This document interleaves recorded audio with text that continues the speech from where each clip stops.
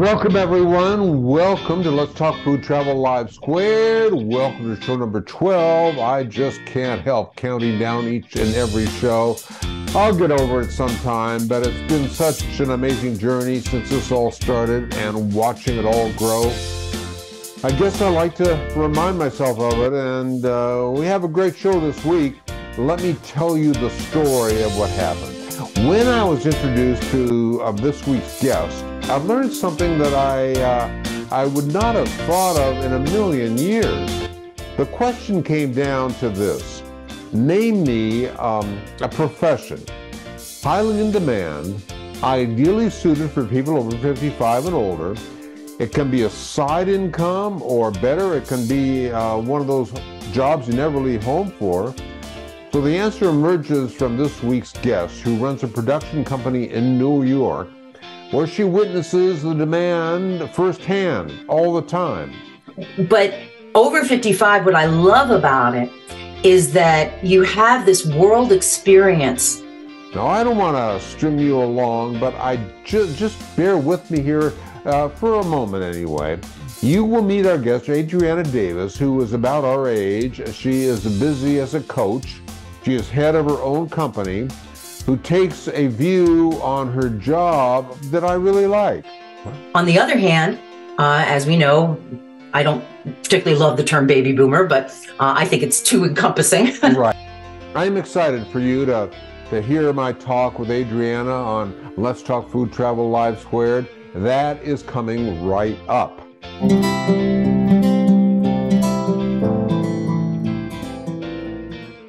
Also in this week's show, in Mimi's kitchen, something luscious is taking place as we speak. Hello, hello. Look how beautiful the fish is. That looks beautiful, Mimi.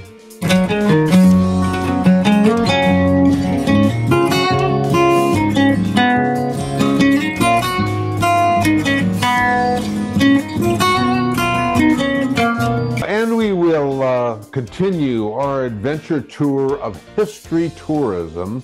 You will love learning how the gold rush changed California forever. And it was 1848 when gold was discovered in California. That is coming right up. Like I said earlier, this is our 12th show. It has been several months in the planning. We wanted to do a show that is about positivity, about productivity and happiness for people over 55. So we developed Let's Talk Food Travel Live². You know, it's about our love for food. And Mimi cooks up such amazingly healthy, tasty recipes. Now in our travel section, it's kind of a counterintuitive idea because I am not a world traveler, but I love venturing into parts unknown. And Live². It's about our weekly live stream on lots of platforms and social media channels with amazing guests. And it's about our core value to live life authentically for positivity, productivity, and happiness.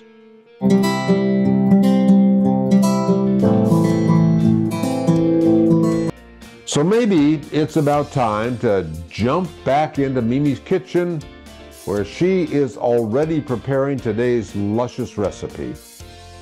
Well, hello, hello. Today we're gonna have a cod, beautiful fillet of cod in the fryer. I'm gonna spice it up with all the spices I prepared earlier: cumin, paprika, garlic, oregano, parsley, and all dry. No fresh in here in this marinade. So I'm gonna start with some kosher salt. I'm just gonna go like that. I should have brushed it with olive oil first, but it's okay, I can do it on top. So brush with like a tablespoon of olive oil, extra virgin olive oil, the two sides. Just go like that.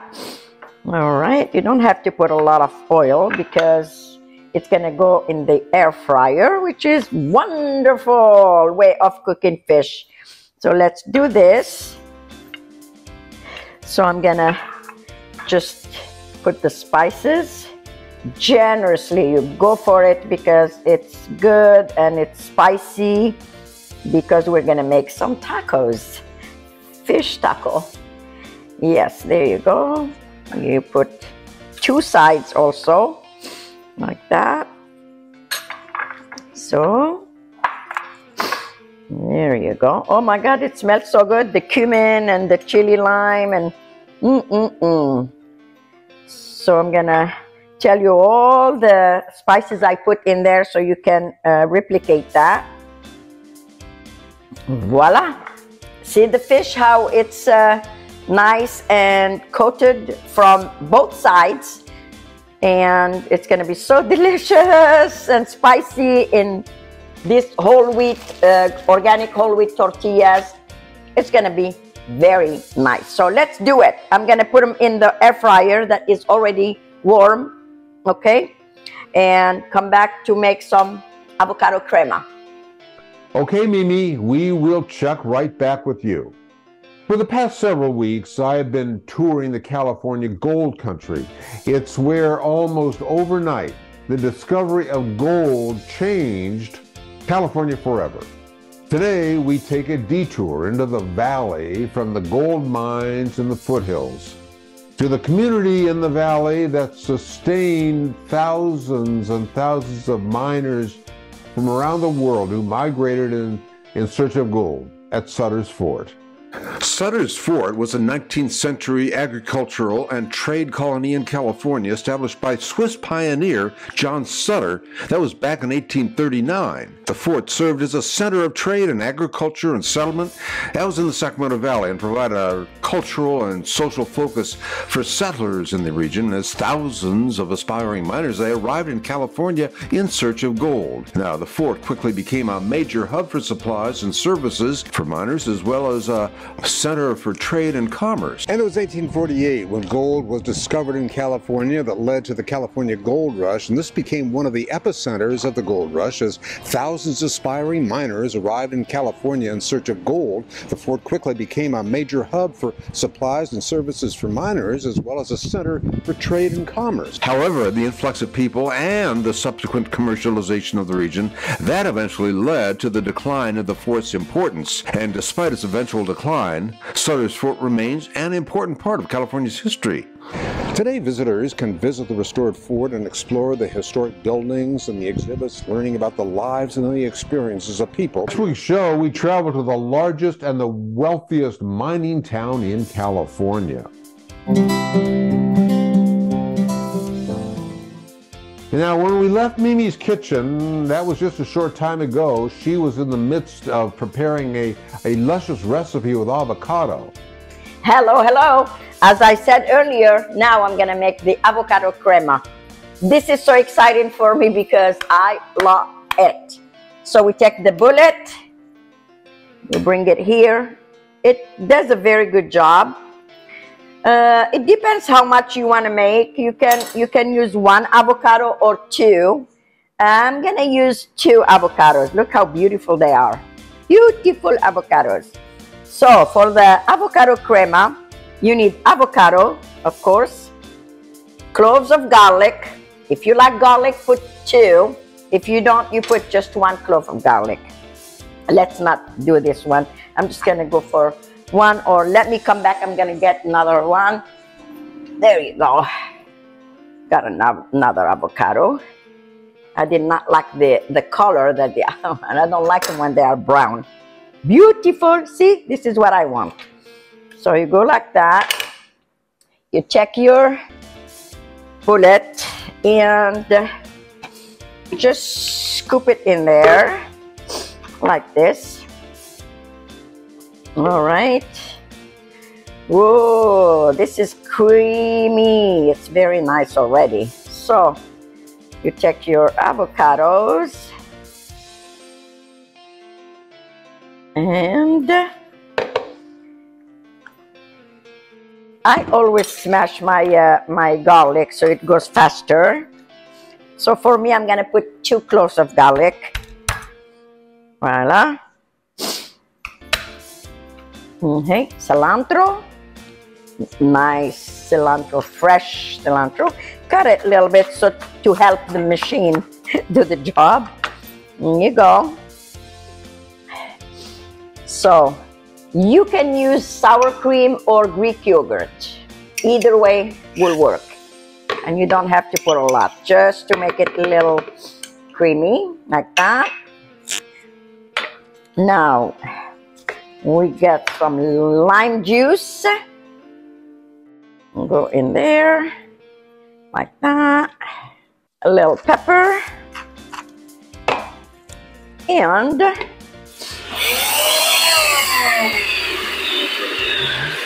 that makes a lot of noise, but it's good. All right. Let me see. Oh, nice. So I'm gonna taste it. Let me get that little spoon here.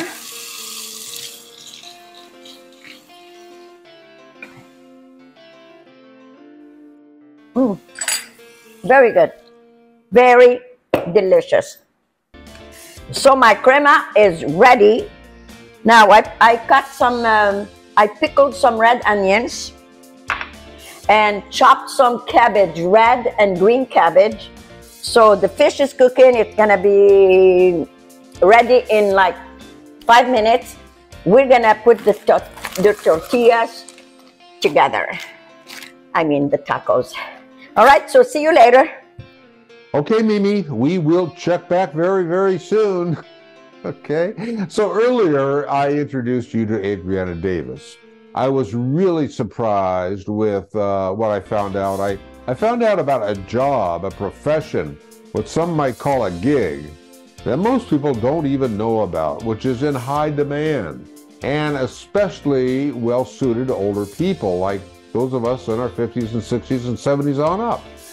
And I hope you don't mind how I have keeping you in suspense, but because of the novelty, I really felt that I could have a little fun with it. So here is Adriana Davis, who is about our age and has lived a productive life with something to offer us. And it's where we started out. But at first, let me just tell you this. We talked for over an hour. It was too long for the streaming service that distributes our shows everywhere. So you can watch the entire show. You just navigate over to bloomerboomer.com, and in the searching field, you just type in her name, Adriana Davis. Meantime, back to the show. And I am excited that I have here today, Adriana Davis. Thank you, Andy, and thank you for having me here today. I'm so looking forward to reaching out to you and your audience. Basically, my origin story, I was thinking about that, and I'm going to relate it to an old John Denver song, Rocky Mountain High, in which he says, I was born in the summer of my 27th year. In other words, he hadn't fully gotten to where he wanted to be until he was 27 and discovered the mountains, and that, of course, led his whole career. I got into the production business and film and television, radio, actually, to begin with. A little later on than most people. I didn't study it particularly in school. It was always my minors. I have degrees in politics in Washington. I went to school in Washington, D.C. And I made sure all my minors were piano and singing in the choir and anything else I could think of to keep myself involved in production. I just didn't know that's what it was called. So I wasn't lucky enough to have been born early enough where schools had TV studios. Now my school has all kinds of things, but it didn't back then. So I did some theater there in school, and I'd been studying piano from when I was 8 years old. I also played violin and guitar. So the arts were for me. My father always hoped I'd, fall back on a legal career that most politics students follow, but that didn't quite happen for me. So what I ended up was my origin really began in my almost, just like John Denver, 28th, 29th year, in Great Neck Public Access Television in Great Neck, Long Island. And I was living there at the time, and I volunteered as a producer, and then they ended up bringing me on. And I had my own community affairs show. I started doing production as well as learned editing, because just like my name, I'm a bit type A, where I wanted my hands in everything. Normally a producer sits in the back and the editor, you know, kind of does things, but I wanted to get my hands in there. And lucky I did, because today that's the way it's done. You have to be a producer and an editor. I also started my voiceover career at that public access channel because somebody didn't show up one day to do a local theater group's little commercial on public access. And so they said, hey, you've got a great, you should do it. You know, and I said, great. I didn't even sure what a voiceover was. So I really began, prior to that, I had started in public relations and trying to use my political degrees. I worked on the Statue of Liberty restoration in the 80s, 1986, which was a lot of parties. But I also worked as a public information coordinator, dealt with the public, dealt with the press, took press tours. So I was always having my hand in it. And somehow when I went to Public Access Channel, it brought together the writing I'd always done, what I thought would be on camera, but I found out I liked being behind the camera better, and the technology that I really enjoy. I always have cameras and computers and all of it. So it really brought everything together for me. And also I was the kid who in the neighborhood put on all those plays that the parents had to sit through, you know, and I'd get all the kids I didn't know that was being a producer. Yeah. That's what it was. So that kind of led me to, once I kind of graduated from public access, I ended up working in news, what we call electronic news gathering in New York City. And I worked for, like I like to say, alphabet up and down the dial, A&E, History Channel, BET, ESPN, and a lot of court TV, because this was around the OJ time. So we were busy with all those kinds of what we call run and gun, getting all the stories for those outlets, and then they would edit them together, and they would make it to their nightly reports or whenever they were using it for. And from there, I ended up working more directly with A&E and History Channel and a few others for another production company, where I was the production manager. And so I handled every production that came through. We did all those investigative reports with Bill Curtis. You might remember those. Mm-hmm. And yeah, 1 hour kind of dramas, kind of investigative.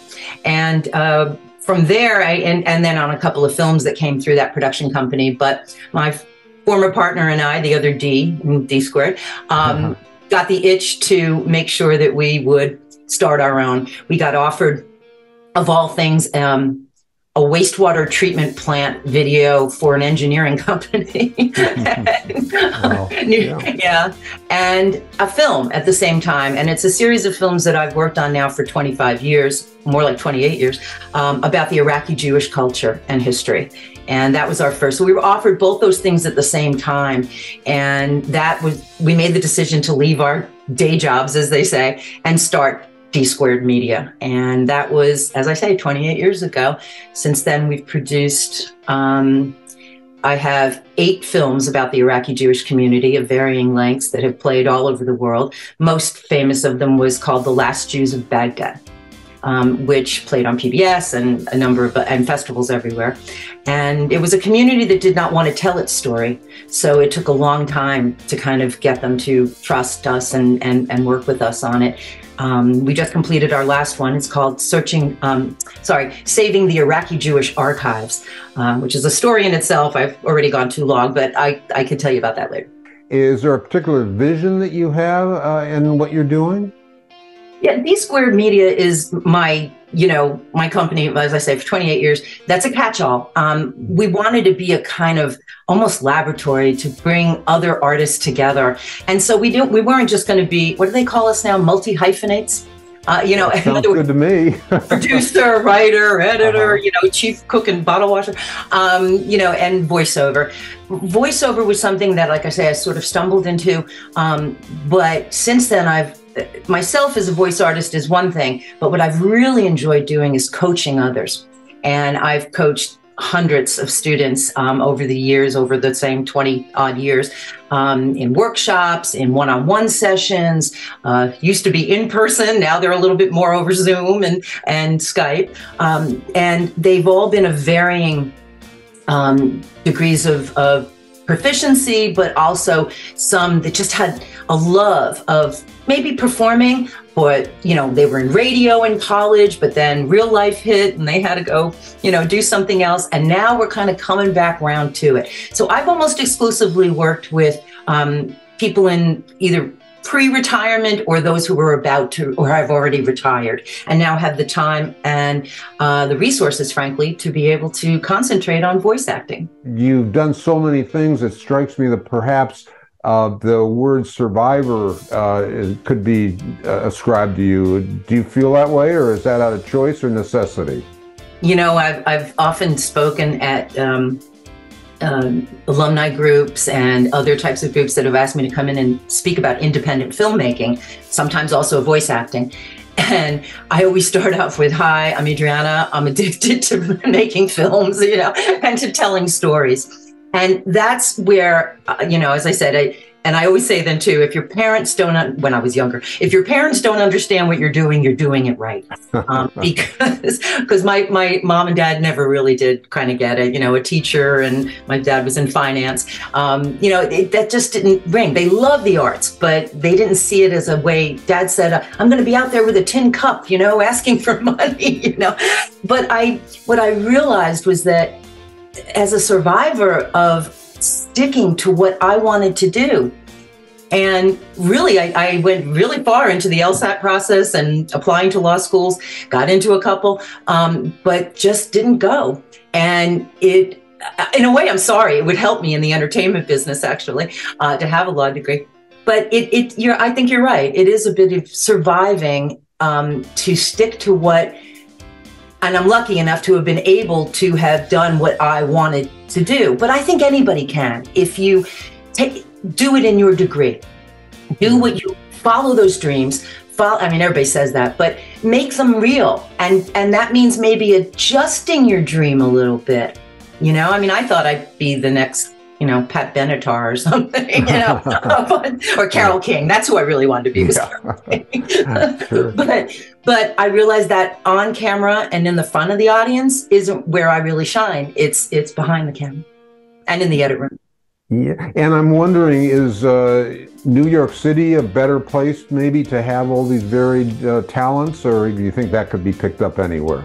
Well, it helps, you know, being on the either coast, you know, and Florida too is quite a big production state, Chicago, Boston even. But to be honest, the way everything has changed in not just the last few years because of the pandemic, but even before then, I have been in recording sessions for voice where the talent was in, you know, the West Coast, the director was in Texas, the client was in Minnesota, and the engineer was in New York. You know, I mean, you know, you can, and the other part, which I don't know if you want, how specific you want me to get about voice acting, but it is becoming a business where you will work it out of your home.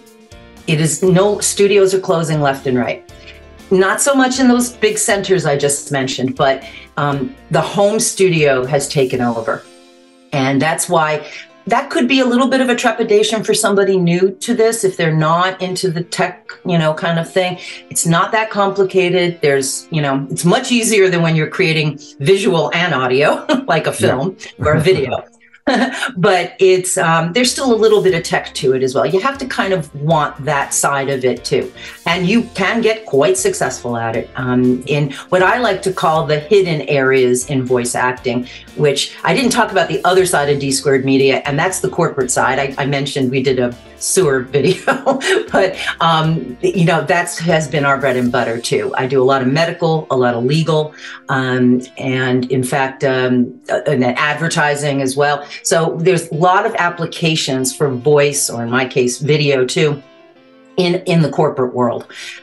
Some may be aware of that in their, you know, if we're talking about retirees or those in the working world, they may experience these videos like in human resource offices when you have to watch one of those videos. Yeah. Guess what? They pay. Yeah, of course. And there's always a voiceover. And in medical, huge. I always like to say they can't, if a and it's not just to the patients, it's also within the medical community to educate about new products, new techniques, even to do a kind of curriculum vitae of doctors, and so they can advertise themselves for other hospitals or other communities. I always like to say, you can't just put up, if we're doing something about getting screened for, I don't know, colon cancer, you can't just put up a picture. You've got to have a voiceover to it. It's got to have that component to reach the audience well. So it's almost like a guaranteed, if you're going to do a medical video, there will be a voice component. So just to get a little bit into the nuts and bolts sort of thing, so someone would have to invest in the equipment. Talk a little bit about that. You probably already have it right there. It's any kind of computer, laptop even, that you might have. I tend to do my creative work on a Mac, and then tend to do my nuts and bolts stuff and business stuff on a PC, but it could be either. You then need a voice capturing program. And it would be, there are lots of varied kinds. I like Twisted Wave. I mean, there's a ton of them. Everything from something free to something very expensive that professional engineers use, which is something called Pro Tools. You don't need something that fancy. You need something in the middle between that. Then you need a darn good microphone. And it can be even just a USB plug and play. It doesn't have to be a super fancy, microphone hanging in front of you as you would see in a studio. And the biggest thing you need is a space to be able to dampen and quiet where you're going to record. Many times what you're recording is auditions, of course, for various projects, and sometimes the final product. And if so, you're not going to be required to actually edit that to the video. You're going to send them all the tracks that you recorded, or all the files, if you want to think of it that way. And so you only have to know basic editing. I am not an audio engineer. I never claimed to be. My films and everything, all my videos, I hire outside audio people that they do what they call audio sweetening and clean everything up way beyond my ability. But so you don't have to be that, but you do have to get a basic idea of how to send these files to your clients that you're recording for. And other than that, so sound deadening, a good space to work in, and sometimes a walk-in closet is your best friend, believe it or not. Bathroom is the worst because that's going to echo all over the place. So you need good sound deadening. You need a good microphone. You need one audio capture program that is also your editing program, and then a Mac or a PC, whatever you're going to run it off of. And certainly, and then a lot. You're going to not think this was one of the requirements, but you're going to need to learn to market. If you're not already into marketing, that's what you need to do. I can go deeper into that, but that's a really long discussion. Yeah. A sound deadening room would be if they're in their den, let's say, or how would they deaden the sound? You're going to buy a product. Depending on how much you can invest. Everything from something that sits on a desktop that looks like a V, and your voice goes in, the microphone goes in it, and you're dead in this way, to an actual sound proof booth. So we have a lot of basement voiceover companies because everybody, picks a little corner of their basement, carpet, deadens the sound, gets, foam, and I mean, my advice would be to consult with like an audio engineer that can help you create that studio. Some of the basics of it, but why? I mean, there's not a huge overhead investment in this business. You don't need a factory. You don't need employees. You don't need anything else. These are the basic tools, and they will work for you for a very long time. It's not like you have to keep replacing them all the time either. So and then the other thing is to understand the basics of what the market is looking for in terms of voice. If I can jump into that, I don't know if I'm sure. That's fine. That is probably, Andy, more important or equally as important as the microphone you buy, is to understand that there is no such thing. I'm going to use advertising or what we call the commercial side of voice acting as an example, but this also applies to corporate work. And I'm fond of saying that 99% of your work is going to come from corporate. Many people out there think they're going to be the next voice of McDonald's. I hope they all are, but that's tough. It's hard. And you're competing with celebrities and professional actors. But the main thing is that in advertising, and corporate wants to be like advertising, you know, like commercial, it is no longer the deep-throated, man that is telling you what to buy. Madison Avenue has finally realized that everybody buys things, and people want to be sold to. They don't want to be sold to, but they want to be met at their level. And so all voices book. All voices book. There's no such thing anymore, because it has nothing really to do with your voice. It has to do with creating an emotion in the listener. And that's why I never use the term voiceover anymore. I call it voice acting, as many people do. Many people do. I'm not the only one. I didn't invent that. But you are a voice actor. You are transferring emotion from a bunch of words on a page into the mind and the heart of the listener to inspire them to do something, buy something, try something, ask their friend about something. You want to motivate them into action. That's really what voice acting is. Fantastic description. And as far as, I know you said it's a long description, but if you could just briefly talk about marketing. Are we talking about a website, or what are we talking about? Tons of them. There's what they have out there now, we like to call the supermarket of voices. There's something called Voice 123. There's a whole bunch of different places out there. I even belong to something called Mandy.com, which is a production site. And Mandy has a whole voice section where people post jobs. But if you keep waiting and only applying to what they're posting, you're not going to be busy enough not to call it a true business. And again, it's all how much time you can put into it. But if you actively start to market your talents and try to find producers like me who hire voice talent and do all the work that you need to do ahead of time, beyond setting up your physical studio, working with a professional coach to create a professional demo reel. I can't tell you, Andy, how many times I've been in this business a long time. In the old days, I used to get voice actors that would say to me, well, can't I just sit with my tape recorder and just read a couple of things? Yeah. So many things wrong with that statement. First one is it is not reading. It is acting. And a lot of people, one of the things I thought we might talk about was, you said, what are some of the pitfalls or something? And that is the number one thing. People think, oh, it's reading. Well, I'm retired now. I can set up all the tech stuff. I like all that. I'm going to do audiobooks. When you do an audiobook, you're doing 200 voices possibly, with all the backstories that go with each one of them. They're very complicated to do. None of this is reading. So in marketing yourself, you've got to find those who hire voice talent on a regular basis. It could be audio studios themselves with casting agents. It could be finding an agent for yourself, which is very difficult when you're starting out. But better is to find small production companies like mine, or maybe even slightly bigger, and try to and get them your demo reel. You don't, by the way, you don't go anywhere in this business without a demo reel. You must have a demo reel. And there are very kinds of demo reels. So I'm kind of coming back around to what I'm saying is, if you're new to this world, but you're still intrigued by it and you want to learn about voice acting or even production in general, you've got to work with somebody, a coach or somebody who can teach you this world and open it up to you.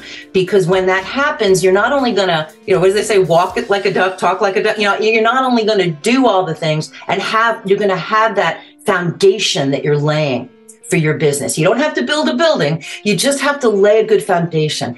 And it's not so much a coach like me teaching you technique as it is getting you to open up, particularly with those of us over 55 who are great for this business. They want voices of that age, but you've got to find, and then the other people you want to find are people like, not just me, but if you may in your career know a marketing director in a company, or the PR department, or something. And those folks are also hiring for, they might work with a production company like me to create an internal communication video of some kind, but they may also be able to hire you directly, depending on what they're doing. For instance, I used to do voiceovers. I'd get hired. One of our clients was Smith Barney, and we used to do a weekly, they had a whole TV studio. I mean, all these companies do. And I don't know if that's shocking or news to people now, but it always was back then. Morgan Stanley has them. American Express has it. Whole studios that rival anything in the television world. And they would hire us to do a weekly rap show that we did the videotaping for it. But one day they needed a special emergency communication from the president, and they needed a voiceover introduction, and they knew I did voiceovers. I was there. I did the voiceover for it, you know? So there are these little hidden places that hire talent, or at least will be a conduit for you to find someone like me who hires that talent. I hope that makes sense. So your message is to reach out to these organizations or companies with the prospect that maybe you'll find an opportunity. You need a marketing plan, just like any business has a marketing plan or should have a marketing plan. You need a plan of attack. You need to know what, you know, once you've got all your infrastructure put together and you've done some training, and I don't care what level you're at, you always could use more. I always need more training.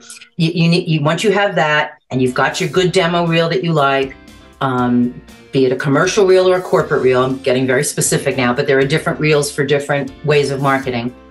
Once you have all that in hand, you then have to present yourself out there, and that's when you would start to approach. And you have to decide, is this an A prospect, a D prospect? You know, what level is this? Something that opened up for me, my mother was trying to sell her home in Florida, and the real estate agent used one of these mechanical voices, which are even more now. This is a number of years ago, but AI is taking over, you know. So and it was just horrible sounding. And so just of my own volition, I went ahead and re-recorded it and sent it to them. Well, once that real estate agent heard it, the other real estate agent wanted one for their client, and this one wanted it. And it wasn't a huge paying business, but it was a little bits here and there. And it got my voice out there. And that's the important thing. That's another way of the marketing, getting your voice heard. So you mentioned, I do phone systems for people. Oh, go ahead. I'm sorry. What did you say? I do phone systems for people. You know, press 1 for press 2. You know, and luckily I had this happened to be real estate business where they went through a lot of turnover, and so I got to come in a lot and redo their voices for their system. So, but all of that gets you noticed, and that's what you want. You know, that's part of the marketing plan as well. Yeah, and you did mention pay. Can you talk about that a little bit? Well, there are rate cards out there, but that tends to fall in the union side of things. I'm talking mostly non-union. I'm not in a union for voice acting, but it's more a negotiation process between you and the producer. And what I used to do in some of the workshops I used to work at, I would do a little role play with our class, you know, with the class, and be able to show them how it works when a producer calls. The game is whoever names a price first loses, you know. Okay. But each project, in my look, the producers get a bad rap. But in my world, it's always a question of, this is what I have to pay on this particular one. Can you do it for that? I know that's not your usual rate. Would you be willing? I think you'd be good for the client, you know, et cetera, et cetera. And then you have to you tell me no too many times, then we're playing in different ballparks, right? If I'm not offering you what is right, what I have, and you have to go find others that will. But it really does vary in the corporate world, especially, it varies by project.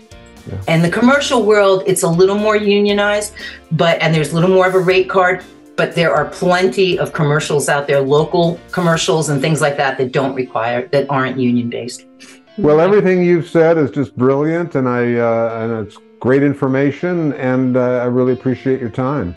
I thank you so much for having me, and I wish all those future voice actors out there, or anyone who wants to even make a movie, I hope you do take a few steps down that road. Again, that was only half of it. To see it all, just go to bloomerboomer.com, and in the search bar, you can put in her name, Adriana Davis. So now you know why I have been keeping this such a secret, you might say.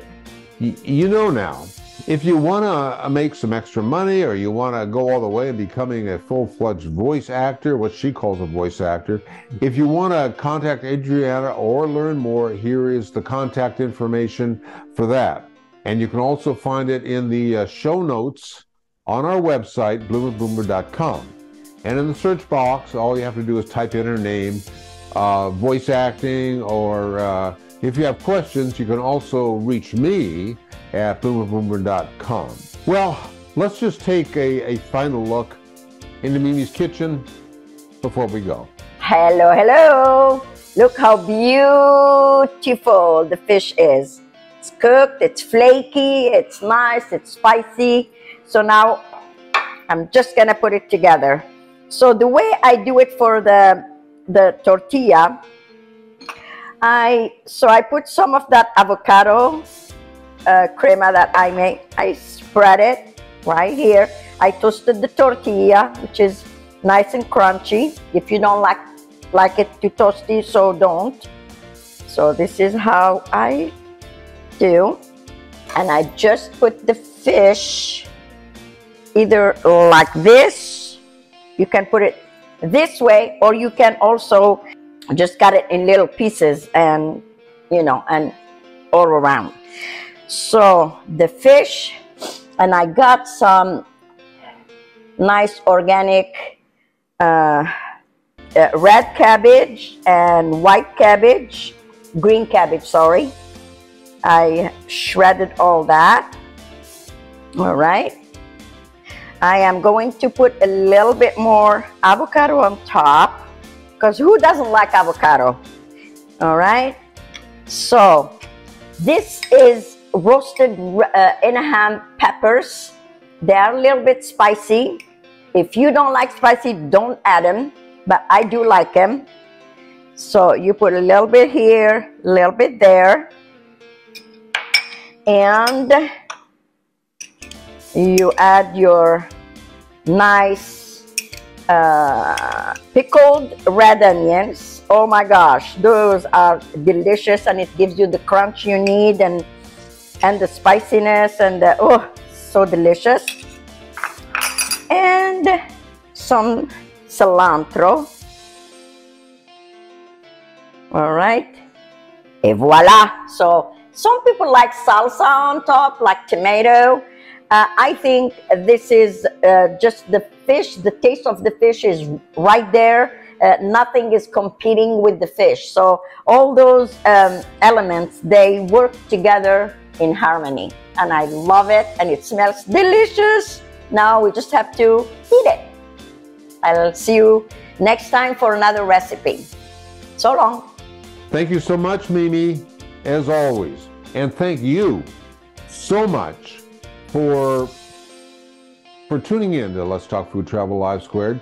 If you enjoyed this episode, or you learned something new, I want to tell you 3 ways that you can support the show and keep Let's Talk Food Travel Live² going. Number 1, get yourself subscribed. Every week, I am bringing on the influencers and the people who can teach you something or have something interesting to share. So just take a moment and hit that subscribe button. And then number 2, this is really the ultimate way to support Let's Talk Food Travel Live², and it really just takes less than a minute. Yeah, you can write something short and sweet, like I love this show, or it has changed my life, or something you learned from it. I'm not exaggerating that I read reviews every day, and every single one, whether short or long, it means everything to me. The more reviews means the higher we rank on all those algorithms, which means bigger guests. So take a minute, leave a review. And 3, just share the show with your friends. Just hit that share button. I'm eternally grateful. And thank you so much for supporting this show. I will see you again next Tuesday for another episode of Let's Talk Food Travel Live².